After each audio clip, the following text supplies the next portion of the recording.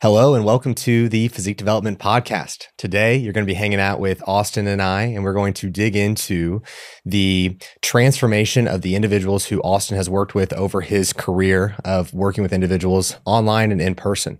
Over the last 8 years, he's worked with a plethora of different individuals, as well as the different types of results and goals that he's accomplished. It's going to be really fun to show you guys that and see kind of his progression over time. So, Austin, great to have you on your own podcast. This is the first intro I've had, so it's going to be a little sloppy. Oh, dude, it's harder than you think, right? Yeah. Like opening up shows, you're just like, oh, this is pretty simple. And then you realize like halfway through your opening monologue that you actually have an ending to that monologue. You don't actually know where you're going with it. Sometimes people get on me on YouTube in the comments when they're like, oh, you're just reading.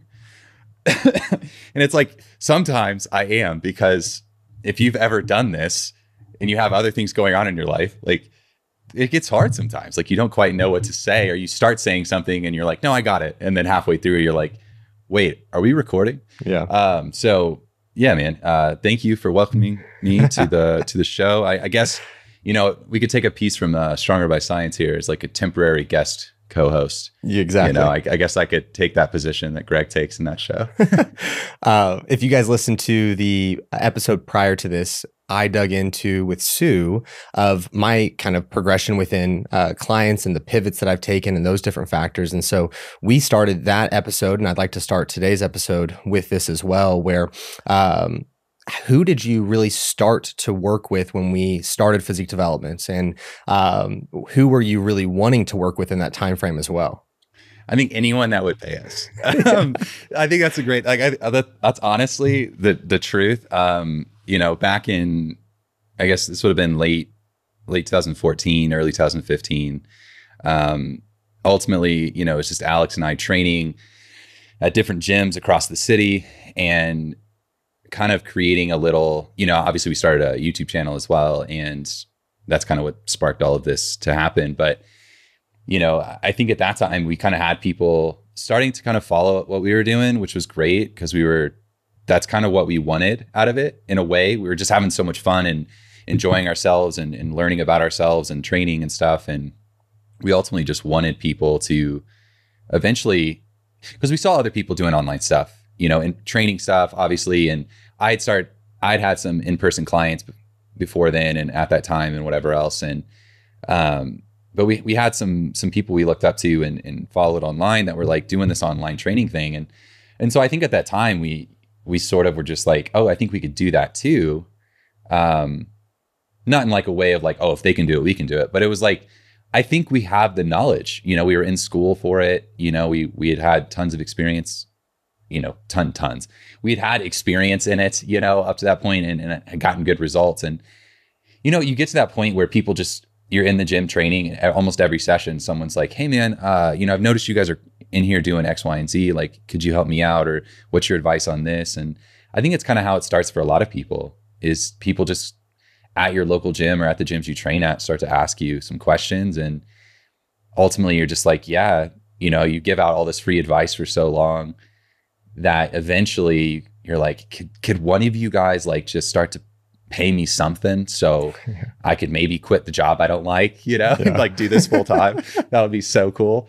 And so I remember, kind of, I guess, fully answer the question. Like, I remember we put out like our first like infographic, sort of like, hey, we're taking on clients, you know. And I remember, I think it was Kevin Kadurovic.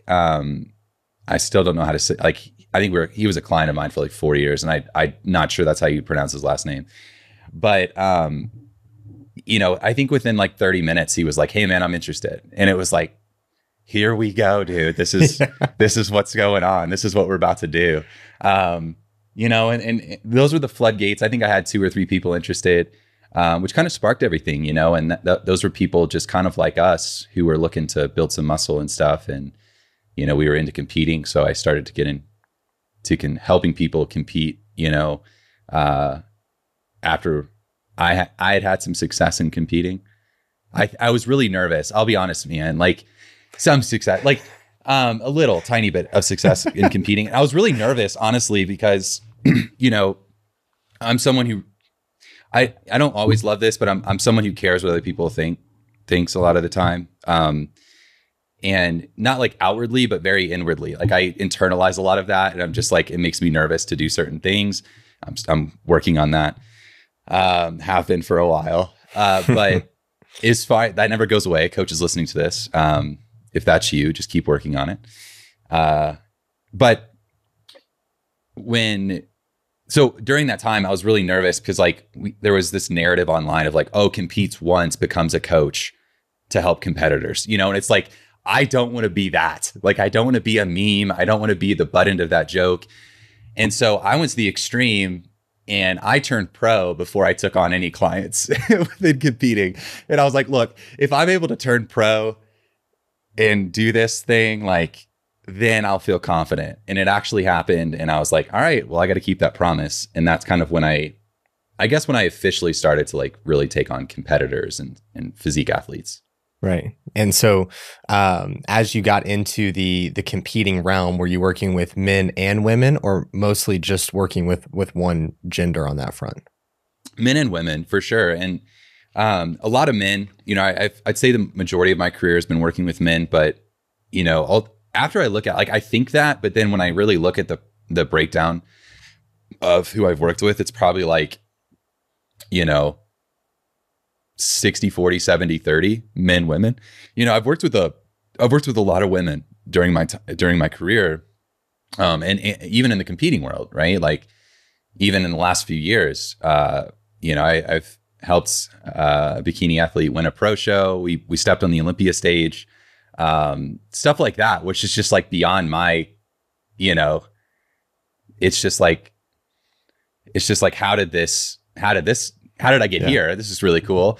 But also like deservingly so. I mean, I'd spent years and years and years, you know, helping competitors get to the stage and worked up to that point. But men and women for sure. But I think more men historically.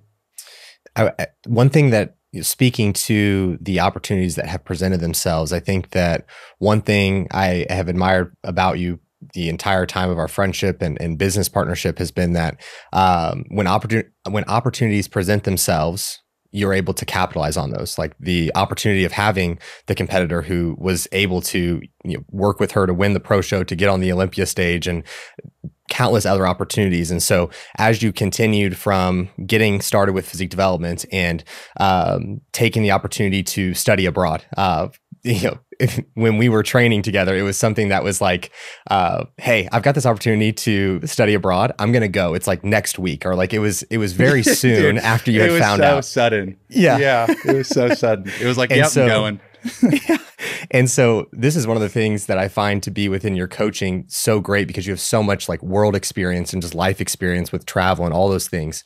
And so within your travels, as you went from working from home, all of a sudden now you're on the other side of the country type situation, or other side of the planet, I suppose, and also trying to work with clients. How did you do that with the travel, but also managing your one-on-one clients online?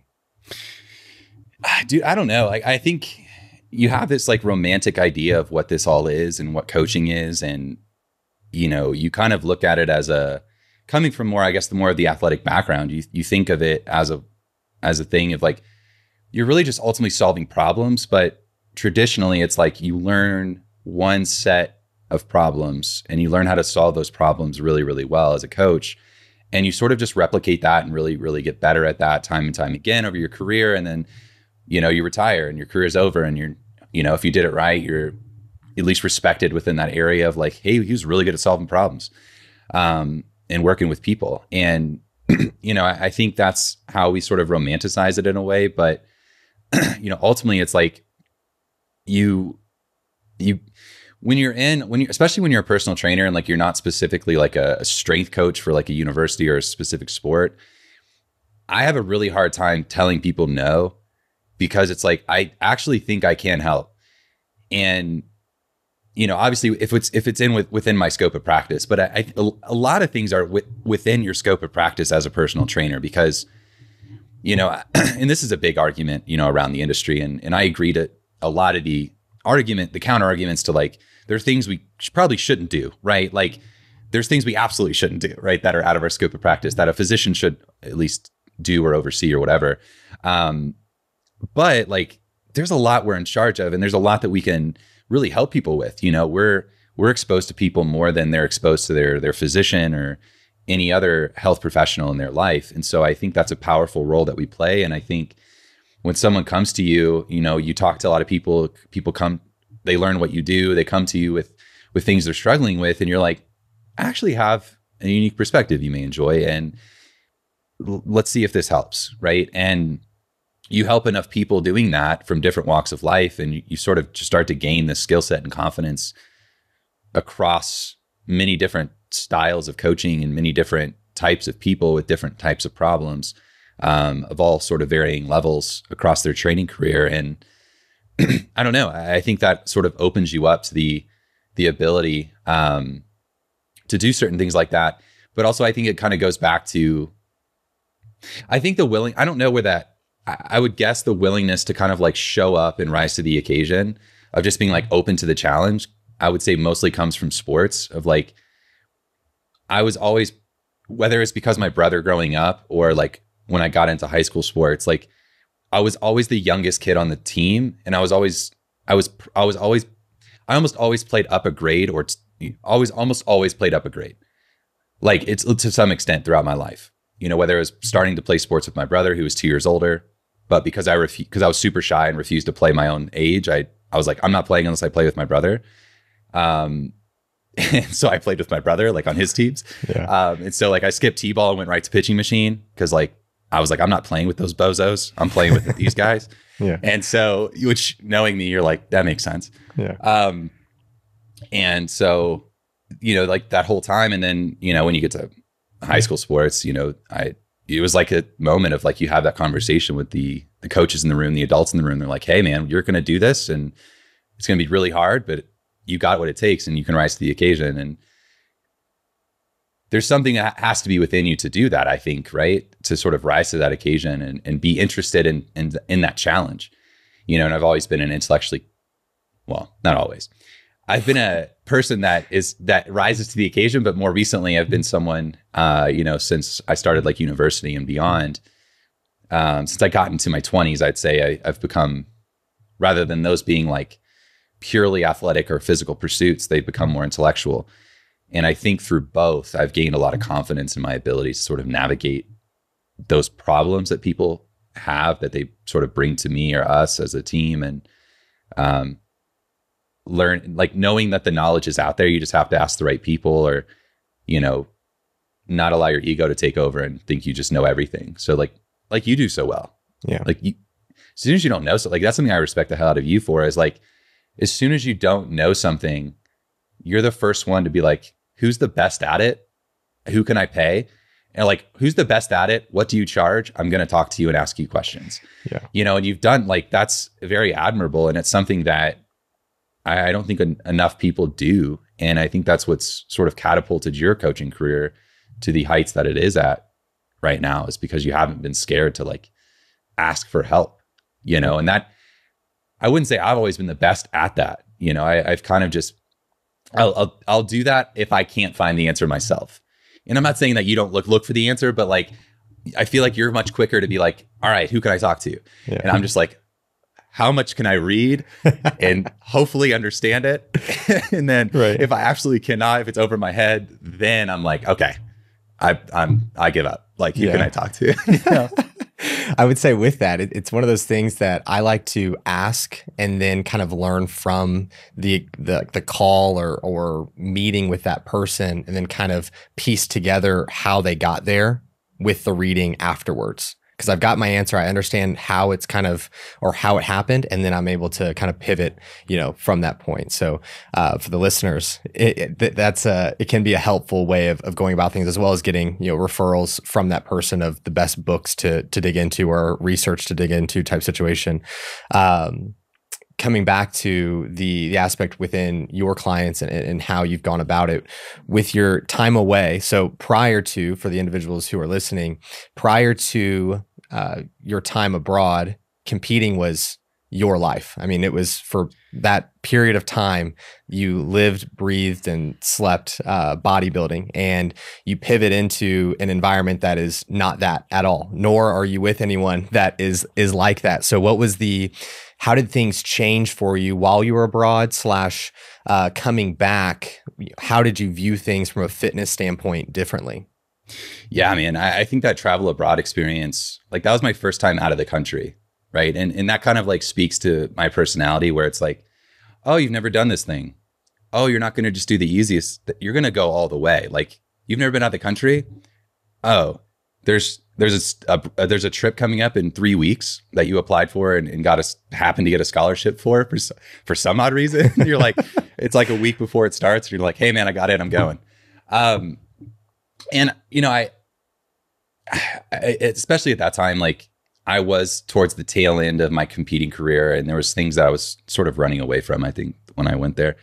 But there was things I was searching for, more or less. And I think I was searching to get out of what I was so sucked into for so long, or what felt like so long, right? It had only been 3 or 4 years, but when you live and breathe it for like 4 years or whatever it was at that point, it's like, and then that's all you're known for around your area. It's just like, I wanted something else, and I was in search of something else, I think. And I think I was in search of just looking back on it, I think I was just in search for new territory to traverse and to be challenged by and to learn from. And traveling to different cultures, I always kind of say this about traveling, is like traveling is this like incubator of accelerated growth as a person, because you're put into everything you've ever thought is really challenged ultimately by different cultures, right? And so during that time, during that like 4-month period, I was in 12 different countries during that 4-month period. And so I was all across Europe and Scandinavia and whatever else. And so it's like, you're just kind of, every week you're kind of like put into a new culture to navigate with one of your friends. You know, it was like us two. And we're just like, well, like we're in Germany or we're in Austria or we're in Hungary, you know, like Budapest or something. And it was just like, so many of these countries you show up and you're like, I don't speak a lick of German. I don't speak Hungarian. I don't speak any of these languages. And all the signage is in Hungarian or German or whatever. And it's just like, all right, here we go. And there was something about that challenge of just like having to really talk to people and getting the opportunity to talk to different types of people throughout that time and be surrounded by, you know, during that 4-month, really intense 4 months, like I wasn't surrounded by anyone who was even vaguely interested in bodybuilding. So, you know, coming in, you're like, this is how my mind, I have a very narrow lens of the world, the health and fitness world. I have a very narrow lens of all these worlds. And everything sort of runs through the filter of like, well, I'm a bodybuilder, so I do things this way. And that's my advice to you, is to sort of like try and replicate that, because it's helped me. And the more I talk to people and the more I try to help them solve problems, it was like, well, that answer doesn't actually help me that much, because I don't care about that. And I don't want to do X, Y, and Z. And whatever. And I think when you're forced into that, I was sort of like, my hand was forced in that situation to really adapt and actually zoom way out. Right. Because I think I was like on boots on the ground at that point with everything. And what I needed to do and what that time did for me is it almost like took me up in the air and gave me a 30,000 foot view and being like, oh, okay, I can start to actually look at this entire equation now with a broader lens and just try to understand it. Right. And I think that since that point, that's what I've been trying to do with myself and with everyone I've ultimately worked with over that time, is like tried to keep that 30,000 foot lens open, while also trying to kind of sharpen the tools of sort of the boots on the ground approach as well, and trying to hold both viewpoints rather than just one, or the other. Are you wanting to hire the last coach you will ever need? Well, look no further. Physique Development is here to help you. We have a huge emphasis on knowledge and communication and making sure you know how to get yourself in the best position so you never have to hire another coach again. If this sounds great to you, then go ahead and fill out the inquiry link in the show notes or the description box, and we would love to get on a call with you. And I think that something that a lot of individuals who are in bodybuilding, who are trying to coach lifestyle clients, they run into this situation where with bodybuilding, it's very black and white. And so then when they're working with lifestyle clients, it puts kind of this unnecessary pressure on that person because that person can have significantly more balance than the person who's in the bodybuilding realm. And so do you feel as though that the time away was kind of the initial jumpstart to you having a better view and on that balance, as well as being able to help your clients find that for them? I think so. And, you know, having a lot of conversations while I was traveling and around people who just weren't at all aware or even interested in the bodybuilding world, right? And the girl, I mean, the woman I ultimately ended up marrying, like when I met her, it's like she met this person who was, you know, successful in this world, but it was very different for me. So like, I think that opportunity too, that the opportunity to travel and go away and like take myself out of the life I was so accustomed to and comfortable in and really, really good at, and everyone sort of knew me for that. And then I removed myself completely from that. I think there's a trend over my career of doing that, but like completely removing myself from that world and putting myself into a world where no one really knows who I am, nor cares, you know? And I think that was really good for me because it was like, you know, the way you carry yourself in a world where everyone sort of knows who you are and what you do and how good you are at it versus a world where no one knows who you are, no one cares how good you are at it. And they just want you to be a normal person and like interact normally with the world and with them and like whatever. It's like, oh, so you work out. Okay. I work out too. And it's like, yeah, but it's different. And you're like, but is it though?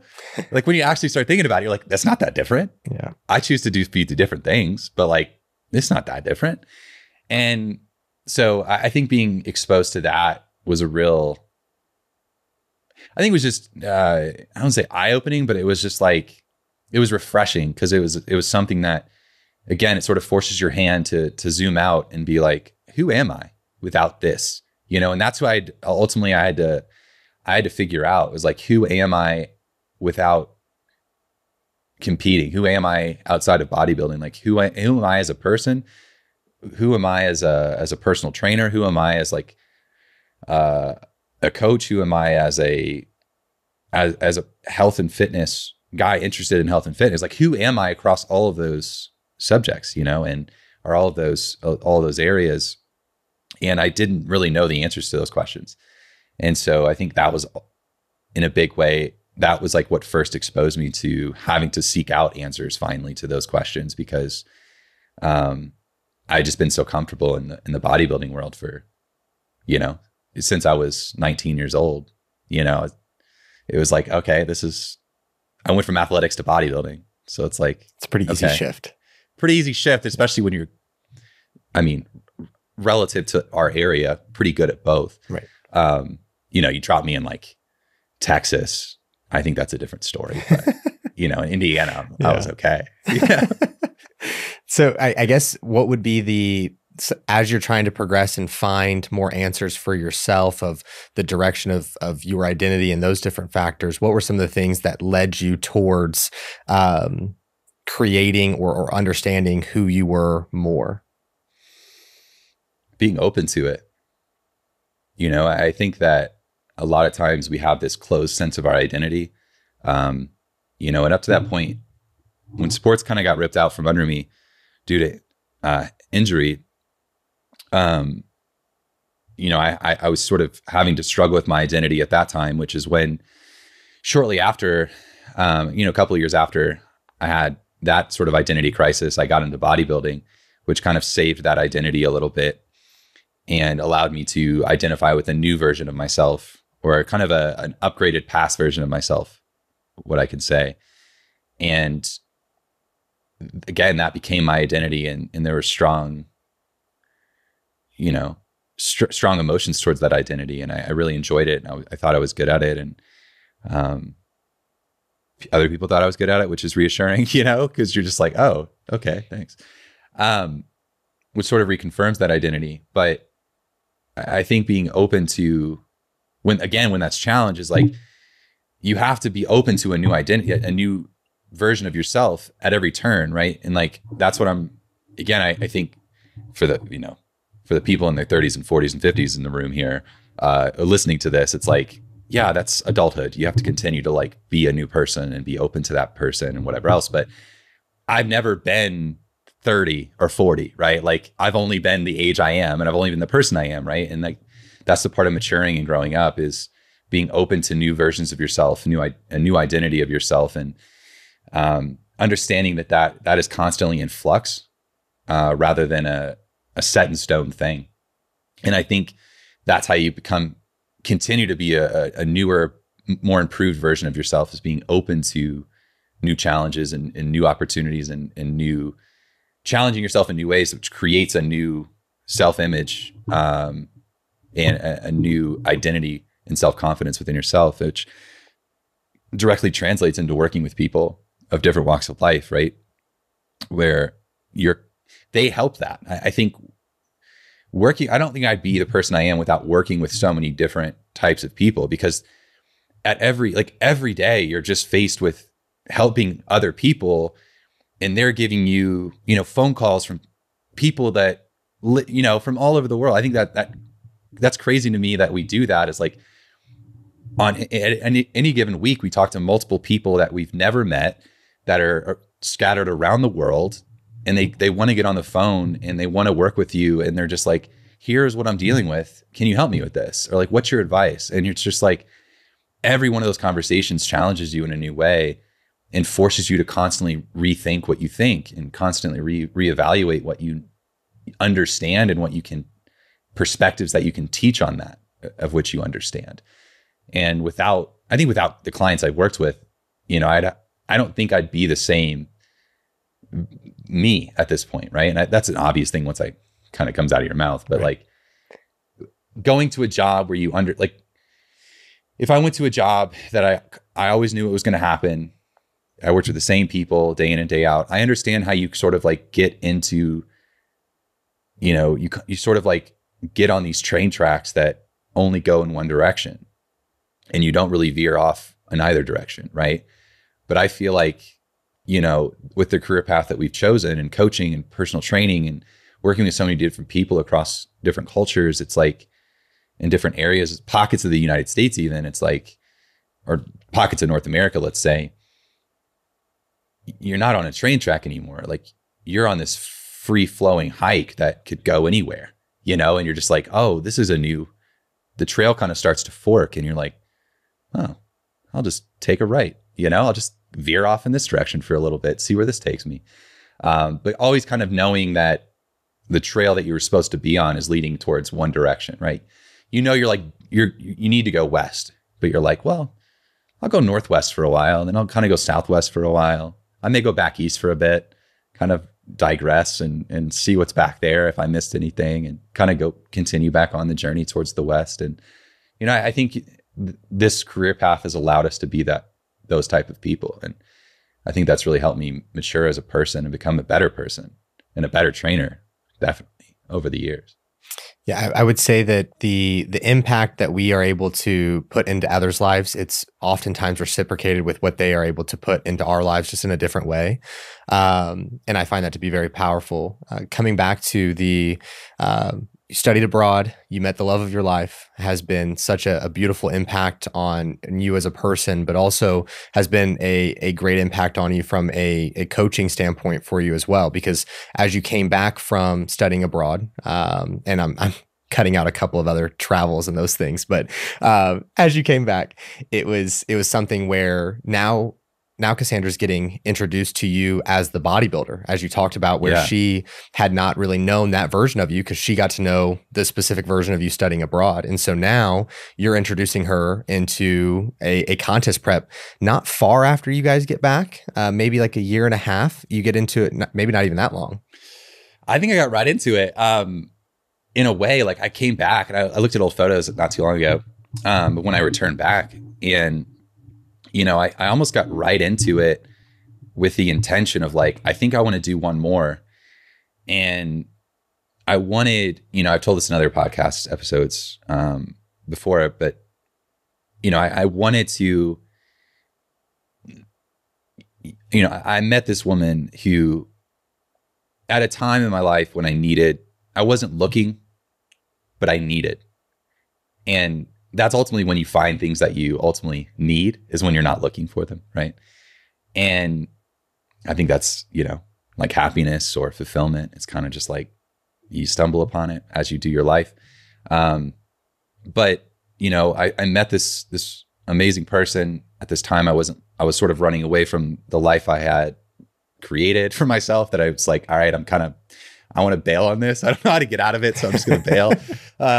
Not fully bail on everyone, but like a certain parts of it, number of people. It was just like parts of that life I just wanted to bail from, and I didn't know how. So this seemed like a sort of productive way to do it, and to experience the world in a unique way, and that I'd never had before. And I was exposed to this person, new versions of myself, and were exposed to me, and I was becoming this person that I was really interested in becoming. And like when you travel to a new place, it's like you can sort of be the person you've wanted to be for a while, but in your old life, you really couldn't be that person fully.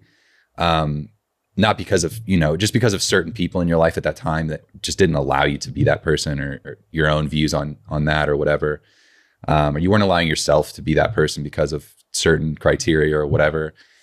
And so when I traveled and met these people, met my now wife, Cassandra, it's like, I'm allowed to be this person, and she challenged me to be a new person, a better version of myself that I ultimately was really challenged on, right? Because like all my views were coming from this very myopic lens of bodybuilding and physique, and like always putting my physical self first. And I rarely put my mental self, the mental and emotional part of myself first. And I was just sort of like I was just in it, I was just like, how can I be my physical best at every turn? And like, that was my pursuit, and everything revolved around that.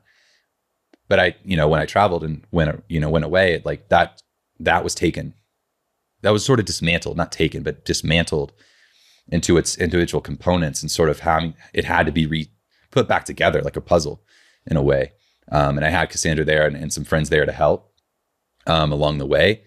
And that was really crucial for me to go away and to experience that, I guess.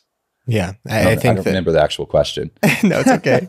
No, I think that was, it's good because people are getting a look into you as the individual, and kind of what's been pivotal pieces to form where you're at today. And I think that's as helpful as if you were to answer the question that I had posed, or if you were to go into it as you did. I think that as you came back and were trying to integrate that new aspect of yourself, and more so, I shouldn't even call it new aspect, but new self-discovery for you, and then trying to integrate that version with the pieces that you wanted to keep when you got back home, and trying to find the middle ground of how you enjoy those things. I think that played a role within your time with your clients and those different factors, and how you worked with them individually. And so you went in, and did you compete one time or two times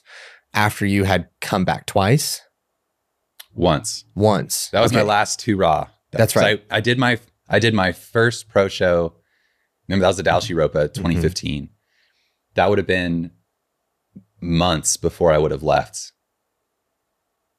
Because I did it in 2015. I went away in 2015. Yeah. So I did my first pro show. I was like 22 at the time, I think. And, it wasn't, 3 or 4 months later, went away, and yeah, I guess back to the last question. I do remember it now. I wanted her. So like during that time, right, of what I was explaining before, of like the person I was sort of dismantled into its dismantled into its individual components, sort of like a jigsaw puzzle, and having to be put back together in a different way that best fit the person I wanted to be rather than the person that I was when I left. And within that though, I still wanted her to see who I was really good at being. Like I wanted to almost like prove it to myself and show her of like, hey, I know you've never met this version of me. And I know you've only like heard that I was good at this. I want to show you I'm really good at this. Like that was important to me to like have her experience that part, because it was also such a big part of who I was and who made me who I was up to that point. And so I felt a part of me was missing if I didn't take her through that with me. Because it's sort of like I would have been leaving something on the table, and I think I would have always come back to like, well, I wish you would have seen me do it. Right. You know, and I didn't want that, I guess. And I'm glad I went through with it, and I wanted her to experience the whole thing with me. And it ended up being the most well-rounded prep I've ever had. I mean, I was the healthiest I'd ever been. I looked the best I'd ever looked. I was fulfilled. I was happy. I was also ready for it to be done. But I think that was the closure I was looking for, I think, during that time. And that gave me closure, you know? And I went out the best I'd ever looked, the best I've ever felt. And I was really, really happy about that. And so it was really, really important for me, for her to see what made me who I am today. And I did, you know, and it was a really proud moment for me. And then as soon as I walked off stage, it was just like, all right, that's it. Let's go eat. I'm done. And it was just like, I don't care anymore. Like that was really good. I'm done. Yeah. You know, it was just like very obvious at the time. From my point of view at that time, it was something where you were one of the most competitive people I know. And it was a transition of like, how can I still, like, knowing that competing was on the last or final chapter for you, how can I still apply my competitive sense into other aspects of my life? And I think that you had to close that chapter before those things presented themselves. And so from your competitive nature, what have you found past competing that you've been able to like satisfy that hunger for competitiveness?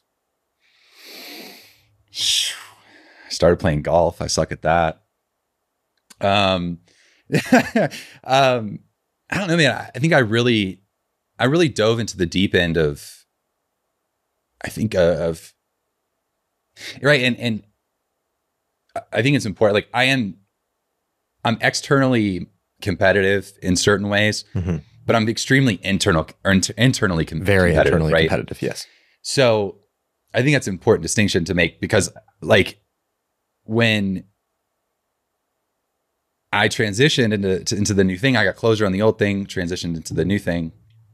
I just wanted, I was searching again for something. And I think I dove headfirst into like the intellectual part of myself, the academic part of myself, and trying to just become the best well-rounded trainer I could, coach I could, professional, ultimately, like not even identifying with trainer or coach, just a professional in the working world. I wanted to contribute positively to what I was doing. And, you know, if every pursuit in my life is how can I be the best version of what I'm trying to be right now?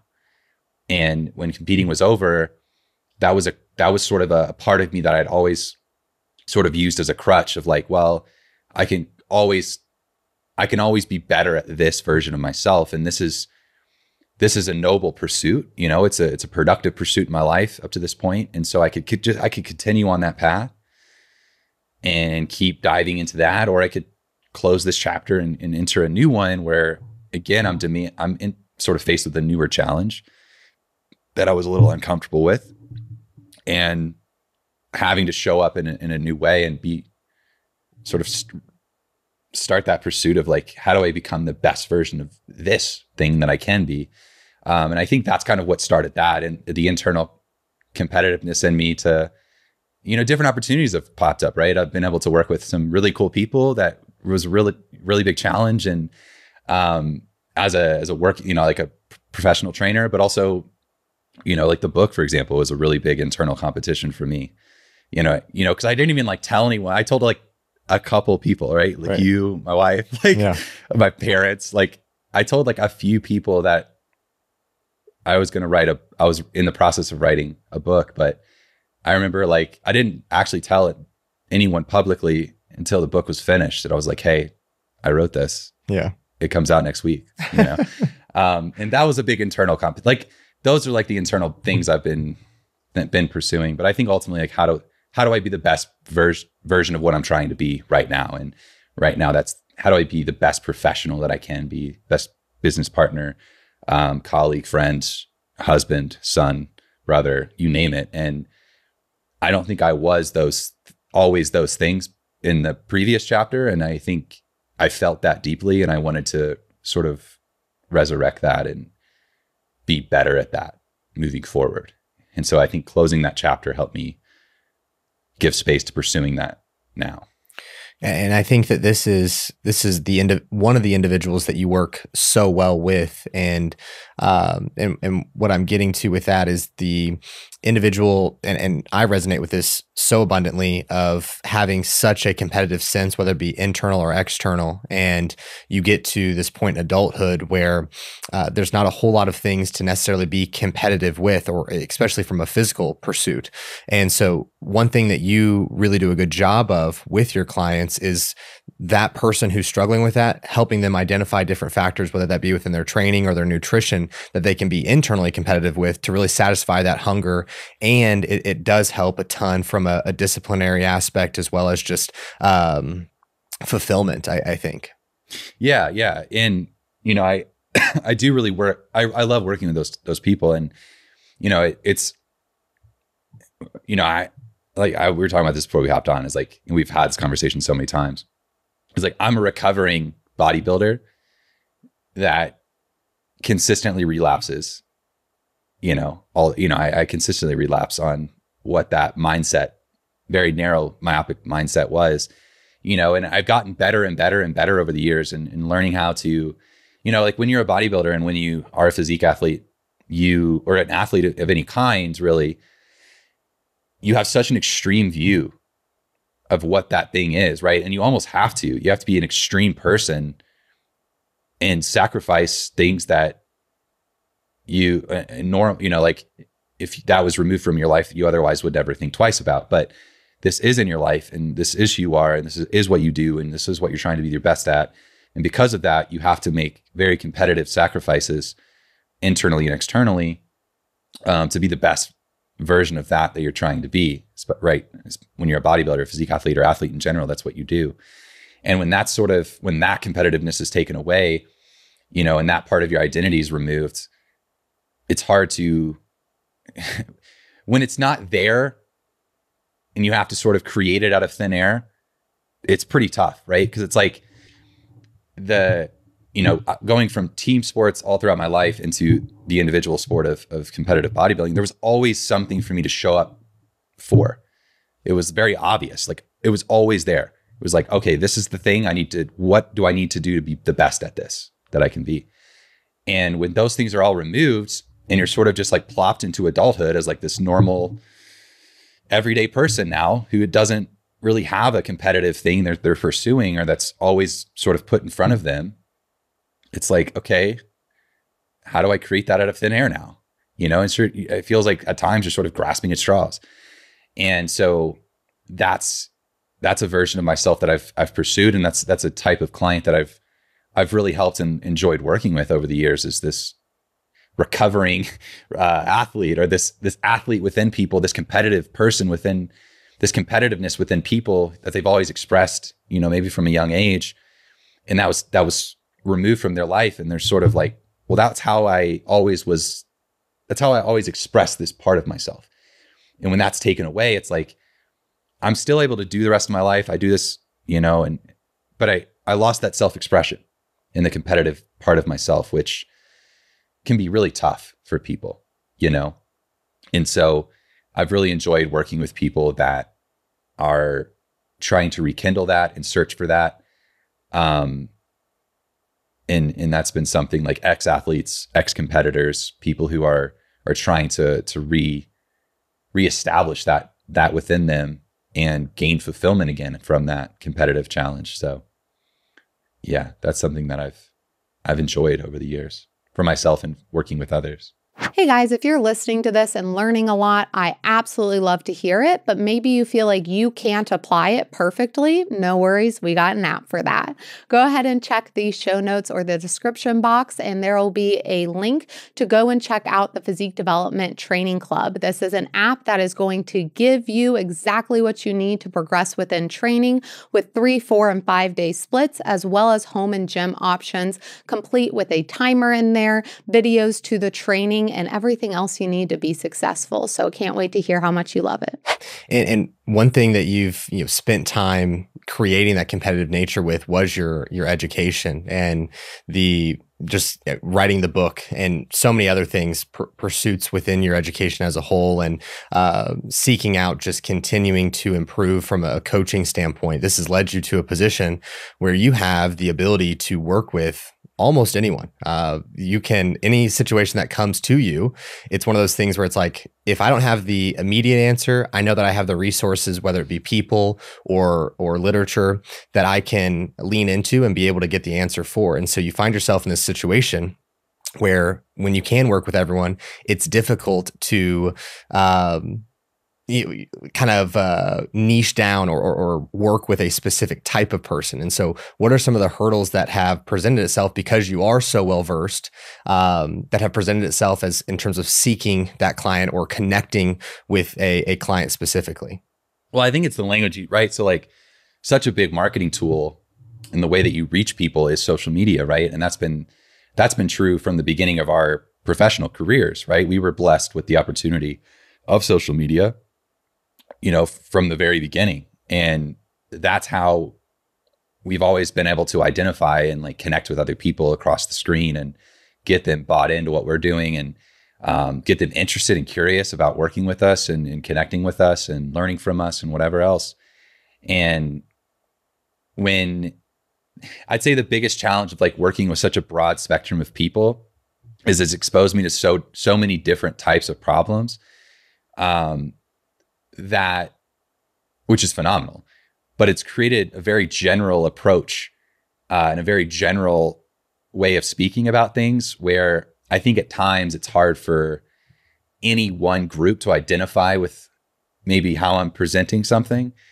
And I think over the past few years, I've just found myself in the middle of like I'm not one of anything. And so I think it's actually been harder for me as a coach and someone who's trying to like, always try to seek out new people and whatever else. It's like, there's not really a lane I consistently go down, and it's hard for people to be like, oh, okay, well, I remember he had a post, a few months back that really hit home for me, but then he kind of switched gears, and he hasn't come back to that, in a few months. And then a few months later, he's like, oh, he hit home with that again for me. And maybe that's when you reach out, but maybe it isn't, maybe you go somewhere else because they talk to you more as an individual and kind of what you're struggling with. And I think that lack of, and I don't necessarily believe that you have to always like niche down to the most specific person or version of the person you want to work with. But I think it does help to have and kind of what I've been searching for and coming to terms with over the past few years is trying to nail down that at which who I'm even trying to ultimately speak to, which is try to speak to everybody. But if you try to speak to, it's like trying to help everyone, you end up helping no one, and not necessarily, but within our field, it's like, and how you market yourself as a professional trainer, it's like, I work with a lot of people, I don't know, like, what's your issue, and it's like, that doesn't always resonate with everyone in that way. So I think I've just been trying to find my voice because it was so specific. Exactly. And then it got super general, sort of nihilistic, and it was sort of like removing myself. And I'm like, wait, I don't what am I doing? Like, I don't want to do that. Like, and then I've traversed that over the past few years of like trying to even figure out what I'm trying to put forward, you know, and right now it is a message of, it's a message. I don't know, man. It's a message for me. It's like helping people, meeting people where they're actually at, and helping them find that competitive sense of what they're trying to accomplish physically and mentally and emotionally, from a health and fitness standpoint. But also matching that with like where they're at, but also what they enjoy, you know, and I think that challenges them and puts them in a situation where they're like, oh, I'm back home, baby. Here we go. Home court advantage. I'm in it, you know? And I think I've connected with a lot of people recently, clients that I've been working with over the past 12 months that, you know, we've gotten some great results. And if they haven't been like crazy out of this world physical transformations, they're crazy mental and emotional transformations of the way that people attack their training and attack the challenge of staying competitive physically, and, you know, whatever that is for them, you know, and it's been a fun thing to explore. And I think I'm getting closer to figuring that out from a language perspective. But yeah, and I think that when you're seeking to connect with clients, it has to be very specific to them, because it's a vulnerable time to even ask for help within your own health and those different factors. And so for someone to reach out, it really needs to connect with them and be good reason. Because when you're really talking to competitors, for example, it's really just a matter of, can you get me to the place that I need to go? Can you get me into the best shape possible? Can I get a first place trophy? Can I earn my pro card? When you're talking to competitors, that's really all that matters. So results is the main and really only driver for most. But when you're looking at it from a lifestyle standpoint, it's a different ballgame. And so the transition of talking to clients, and I've found this for myself, and I know that this has been a point for you of it not being solely results driven, it being more of that connection piece, and you trying to find those connection pieces, you know, for you, and with the individual who's seeking to really nourish that competitiveness. I think that's a huge one for those who are listening. This is an individual who's going to be able to really walk you through and meet you where you're at, of where you're at within your journey, and be able to catapult you forward with whatever direction you need to go, to be able to manage things from a travel standpoint, or being able to manage things just from a work-life balance perspective, and giving you a look at things that it doesn't have to be so black and white. I believe that Austin is one that has been able to find a really nice gray area, and he will be the first one to tell you that gray area can turn more black or more white at different times, depending on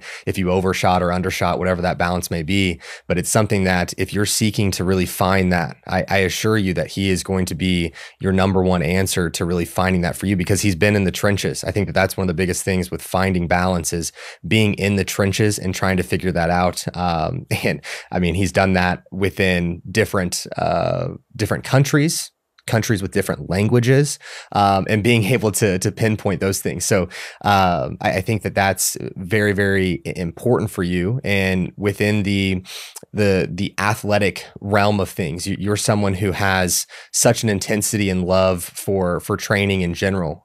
Do you find that to be something that is common amongst the clients that you're working with, that are on your roster at the moment? A lot of them, yeah. And I think a lot of them, you know, we're in a very results-driven world, right? And I think that that's important, right? Because you're at the end of the day, you're paying for something, and you're exchanging your own efforts to earn money to pay for this thing for someone to help you towards that result you're searching for. And again, so like results-driven is what we do and what we are, but I think more specifically, results driven with the health centric focus. And health is very multifaceted. Health is very broad, and health means different things to different people for different reasons. And, you know, like recently, I worked with my uncle, who he crushed it, man. Like, but he's down 30 pounds. So he's an ex baseball player. was a phenomenal athlete. And there's that competitive nature in him. There's that part of him who shows up and has always showed up. But it hasn't always been for himself. And so this was getting him back to that place where he's showing up for himself again, in a competitive way. And he's bringing that intensity to his own life and his own health, for himself, not for others, which I think is a tough thing to do a lot of times. You know, I know, especially if you have a family, like if you have people to provide for and things to do that, it's very easy for your own health and your own pursuits to take a back seat. And so it was really a time where he was in a position, it was like, hey, let's go back, let's go inward. Let's return back to that and connect with that competitive side of ourselves, which I know you have. And let's use that as our driving force for the intensity at which we need to pursue this thing, right? And then find the balance of that intensity, you know, because there's a level of intensity you need to bring to get you to where you want to go. But there's also enough, I'm here to help you with that balance of like, all right, yes, I've been there. Trust me, I get it. But like, we got to pull that lever back a little bit, man, because this is going to do X, Y, and Z if you're not careful. Trust me. And sometimes people need to dip their toes in that water and experience it for themselves. And I'm here to help you through that. But sometimes I think sometimes I can help people stay away and steer clear from ever hitting that far extreme at which you're like, whoa, I went way too far. You know, and so, yeah, man, down, like, this is just one example, but like down 30 pounds, it was an ex-athlete, down 30 pounds. We're getting off, you know, medications, you know, cholesterol medication, blood pressure medication. You know, we're really moving a lot of metrics, you know, obviously looks physically transformed, like looks great, lost 30 pounds, but and completely like recomped. But what I was more focused on and what I was the most happy about and proud of was his blood pressure, was his cholesterol, was his actual health and his mindset around his health and his mindset around showing up and doing the things that he needed to do for himself to be the best version of him that he could be for his family and others, right? And you're always going to be the limiting factor within your own story, within your own life, within your own business, within your own health. Like you're always the limiting factor. You're always the bottleneck, right? And you have a decision to make, right? If you want to show up for others, you want to show up for who you need to show up for in your life, you also have to show up for yourself. Mm-hmm. You know, and I think helping people find that again for themselves is something that I've really, really enjoyed. And that's just one example I've recently helped him do. And, you know, he helped me realize a lot of things around that as well. And it's just been a very beneficial relationship that I've been able to have with clients, you know, and again, kind of going back, like, I like to think the clients that I've worked with, I've touched, I've been in their lives in a positive way where I've helped them become, you know, realize who they can be and who they want to be, and how to actually make that happen and make that a reality and live that in their everyday life. But that's also reciprocated, you know, and that's been life-changing for me over the years.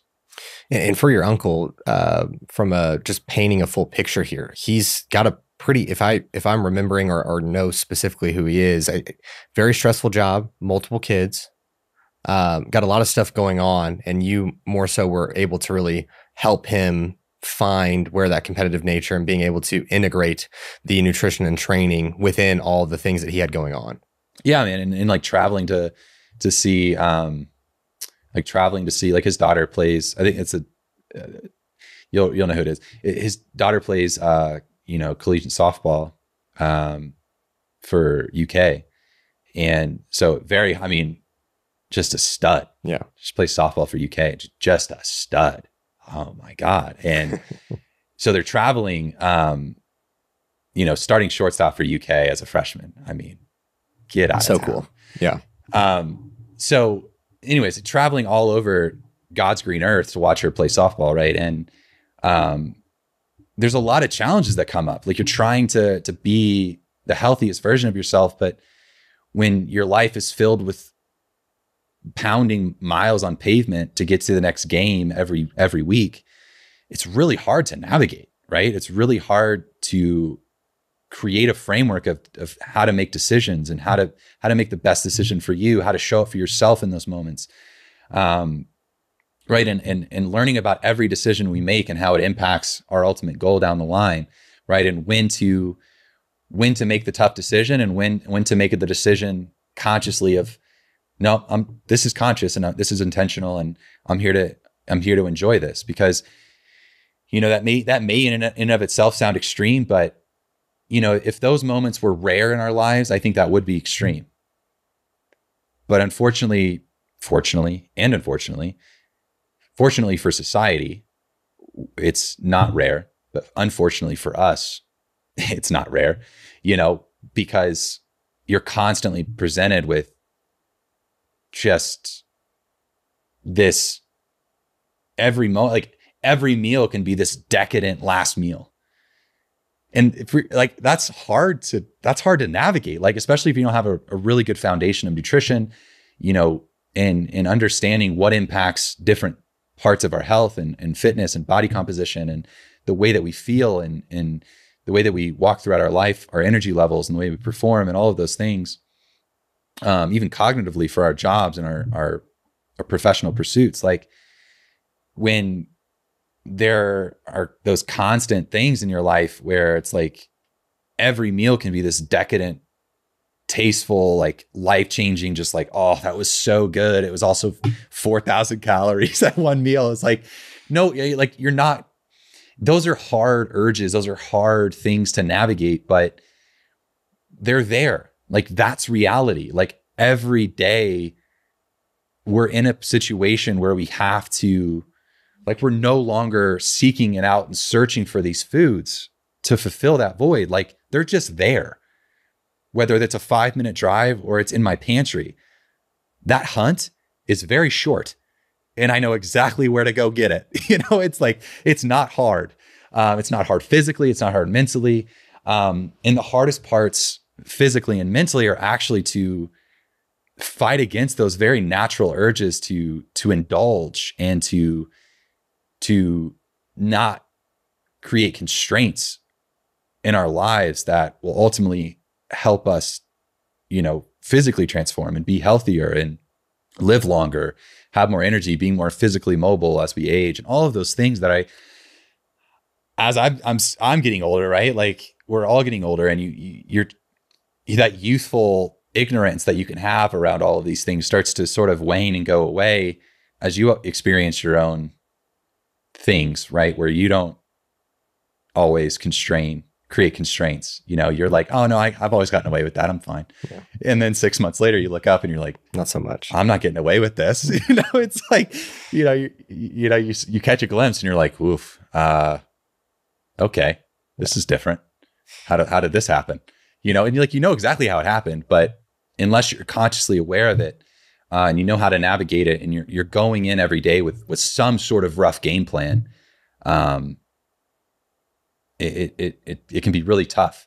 Yeah. And so I think understanding that there's a game plan to be created, and not all game plans have to be super restrictive, but they need to be intentional. You have to navigate that world intentionally these days, with how much we have around us that, ultimately gets us away from who we know we need to be, right? Paying attention to what we eat nutritionally, calorically, how we're actually paying attention to our stress and our sleep, our movement every day, the intensity we bring to our physical pursuits, right? Because also those are all things that at one time were very, very natural and just came about in our lives, whether that was our ancestors or that was us as children or us as teenagers or us as young adults. But as you age and as you become older, those things are removed. And it's, unless you intentionally seek them back out in some way, shape, or form, and the easiest way for us as ex-athletes, ex-competitors, it's well, how can I don't want to completely throw away everything I've learned, everything that's made me who I am and has got me to this point. I don't need to do it to the same extreme, but how can I take all of those components individually and sort of reframe them in a way that keeps me sharp, it keeps me who I want to be, and it keeps me showing up physically, mentally, emotionally as the person I want to be. And helping clients get through that too has been really fun. Yeah, I think that as you're transferring from or transitioning from being a competitor, you're kind of taking the knowledge that you've had and changing it from just an on and off light switch and moving it more to a dial of dimmer or brighter, and being able to see, oh, I can still use this tool. It's just not to the same strength as what it once was, type situation. And the aspect of being able to say no to those decadent meals, breakfast, lunch, and dinner, I think comes from the ability to have a strong enough why not. And that's what many people run into, is not having a reason as to why they can't have it. They just, they immediately think, well, this is too many calories, or this is too dense of a meal, I can't have it. It's like, well, not necessarily. It's like, can you have this? But then it means that you may not be able to have it in the evening, and having a strong enough why not and being able to be taught those things is very valuable. And so I think that one thing that you do such a great job of is providing that why not, or why to the scenarios of things that you should or shouldn't do throughout your coaching as a whole. So within the teaching aspect of your coaching, what are some of the things that you feel within your clients that you're teaching the most on? I think it's kind of rules and creating constraints, healthy constraints in your life, right? Because our life right now is filled with every imaginable urge that is at our fingertips at every moment, right?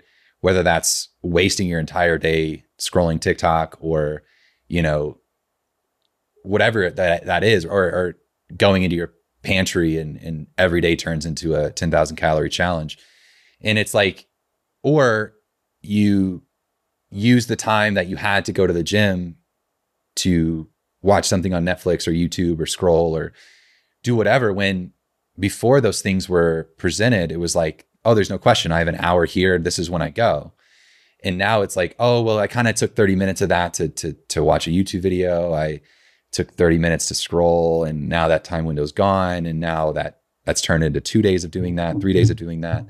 And so I think creating a healthy constraint model for every individual is really important. It's something that I've really started to pursue, and coming up with these healthy constraints of like, like a don't miss twice rule, or, like the rule of three, or anything like that. Like don't miss twice is like, I have a philosophy for myself is like, don't miss twice when it's don't miss 2 workouts in a row. I don't care. And it's not like, when I was competing, it was like, or when I was working with competitors, it's like, no, we're doing a 5-2 on 5 on 2 off split. We're doing X, Y, and Z. This is going to get us to our show. But now it's like, it's not the same relationship I have with it, even for myself or for clients that I work with. And so we're really kind of, I'm working with a lot of people, and I work with a lot of people who have had that in their life previously and are essentially coming from a place where they had never had to intentionally pursue these things because they were always naturally there. But as you age and as you sort of get into life, the messiness of life, you find yourself in these new territories where you're not naturally gravitating towards the thing you always did anymore, which creates its own challenges, right? And you have to start to ask yourself why. Ask yourself, well, how do I get that back into my life in a healthy way without going to the extreme, right? And so like a don't miss twice rule is like, I don't miss 2 workouts in a row. And like, I made a post on this yesterday. If it's planned, make it happen. If it's not, don't sweat it, but it's kind of like creating these mental frameworks around these things, or like when you go out to eat, right? Like if you go out to eat for a meal, it's okay. We're working towards this goal. We're working to introduce more whole foods, better meal portions, have constraints around calories, constraints around what we're doing with our macronutrients every day, our exercise, our fitness, all those things. Like when you go out to eat, how do we create healthy constraints around what you're ordering? And okay, you can either, like the rule, it's like you can have an alcoholic beverage, a dessert, or an appetizer, but you can't have all 3. I think our buddy Matt actually posted about this the other day, and I've used that as well in my coaching over the past year. It's like, it's I don't necessarily want you to always have to think about the calories of the meal when you go out, but I want you to have to constrain yourself to some degree, because I think constraints are healthy, right? It's like, I enjoy having goals because they create constraints. I enjoy being in a relationship because it creates constraints. I like being in these situations because it creates constraints in my life, right? I like having to be accountable to colleagues and business partners because it helps me create constraints and order within the chaos of life. And if we don't create healthy constraints within the chaos, then we're just left with chaos, right? There's little order. And for myself, it's like, if there's little order, I feel chaotic, whether it's externally or internally. I just feel like I don't have much control, right? And when I start to lose control, I get sort of internally freaked out and have a little crisis, right? Internal crisis, which sometimes manifests as an external crisis. But, it's something that I think a lot of people struggle with, and a lot of people that I've worked with over the past, 2 or 3 years have struggled with as well. And it's been something that's been really a challenge to me to see where that is in my own life. But then how can I take what's going on in my own life and turn that into a net positive of a teaching moment for others? And I think that's, in terms of like the voice and how I kind of put that knowledge forward, I think that's what I'm trying to do more and more now. I think it's what I did really good back in the day when I was very clear with like who I was speaking to and what I was speaking about. But as that's gotten more vague over the years and more generalized, I've sort of, I guess, lost touch with, not with like who I'm coaching and why I'm coaching them or how I coach them. I think that's gotten sharp and improved. But how I speak about it publicly on social as a marketing tool, it's become very vague. Like, it's very funny. Like, I noticed myself even like yesterday or Saturday or Sunday, I was doing so many things, like talking about so many things with clients and like recording voice memos and videos and like helping people through these very specific things. And then I sat down to like create a post and write a post to go up on Monday. And I was like, I don't have anything. What am I talking about? Like, I don't have anything to, it's like, for some reason, there's just been this disconnect where, and now it's hard for me to like take what I actually do in practice with clients into how I want to speak about it publicly and help other people with that may not be, working with me directly. And so I'm trying to get back to that, like, oh, this is a good teaching moment that happened in my own life or that with a client. And let's just use that. And that's been, for some reason, it's been hard for me. From a content standpoint, I know that I fall into this where you don't want to repeat yourself. And so you're like, I've been in this coaching thing for 8 years, and I've been doing check-ins many days of the week for a long time now. And it's like, I'm repeating something that I've said, but I think that we often forget that more often it's not something, or you're not learning something new. It's more so just being reminded of something that you already know that is the most helpful for us. And so that's, I think, one of the more challenging things from a content creation standpoint, because you're trying to be, provide something that's kind of new or nuanced for someone that's like, oh yes, I need this information. Like they're dying for it type situation. But in reality, it could just be a matter of like, hey, you should get your steps in today. Like, remember to take your creatine, remember to drink your water, like do the simple stuff. And I think that that's one of the more helpful things that I always have to go back to from a content creation standpoint. Well, this wraps up Alex Bush's first interview. I think you did a pretty good job. Thank you. Interviewing's tough, man. It's good to start with someone you've known for a long time and you know very intimately. But I think you did a great job. Thank you. And to that last point, just really quick as a finisher, to that last point, I had it pop up. So it's less about learning new things, and it's more about executing on the things that you should be doing, right? And because when we work with clients, right, we have conversations with them consistently, and it's like, what do you think you should do? What do you think a good way to approach that is? And I would say out of like 5 things that they mentioned, 4 are on point, right? And if they do those 4 things really well, they'll actually get where they want to go. So it's not a matter of they don't know. They do know.